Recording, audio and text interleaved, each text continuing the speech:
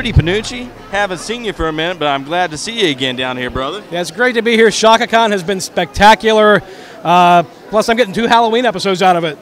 Whoa! Yeah. So you get to kill 2 birds, 1 stone in the course of about 3 days, and of course, you have your lovely assistant over here, Mel. Is it Mel? Mel, it is Mel. Yes. What last name? Larch. Larch. Mel Larch.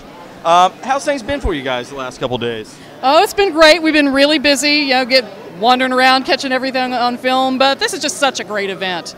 Seen so many people. Like, I think we talked yesterday, you said you come here and you're just surrounded by everybody you know that does creative stuff and all those different things. And it's nice for me to be standing here in front of the Razor Sharp Studios because I'm in boom.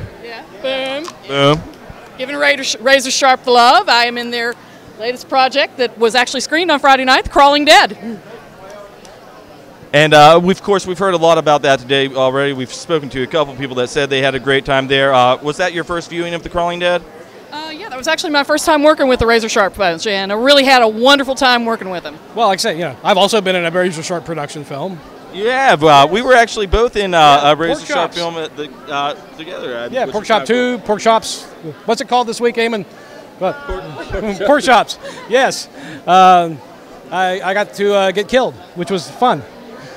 And it's always fun to watch Rudy Panucci die. I go to sleep at night. I think about it. I dream about it. The website devoted to it. RudyPanucciDeath.com. Yeah. Of course, this weekend you guys see a lot of great acts. I know you're big on the local music scene. Did anybody steal the show for you, though? Everybody was fantastic. Last night we had the Nankerfelds dressed as Droogs from A Clockwork Orange, followed by the Big Bad, who tore up the stage, and the Renfields, who are always incredible. Friday night, we had Hera, we had Foz Rotten, and we had the McGees, who got cut short, but they were very impressive during the 3 songs they got to do.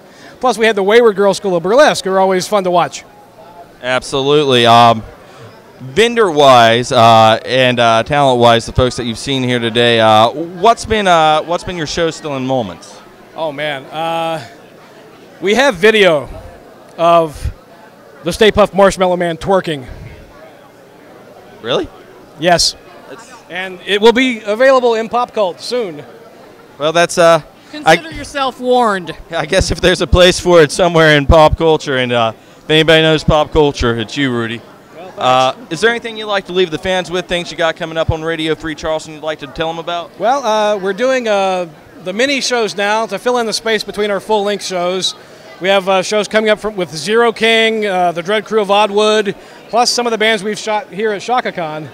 Those are just like under 10 minutes long, a couple of songs by one artist. And our next big shows will be the Halloween shows coming up in about 4 weeks. Well, that's certainly something to look forward to, fans. Make sure you stay tuned. Radio Free Charleston, Rudy Panucci, Mel Larch, the Outlaw Rockstar, Scott Slasherworld, Zach Tara. We all thank you, one and all, for your time. Thank you. Thank you.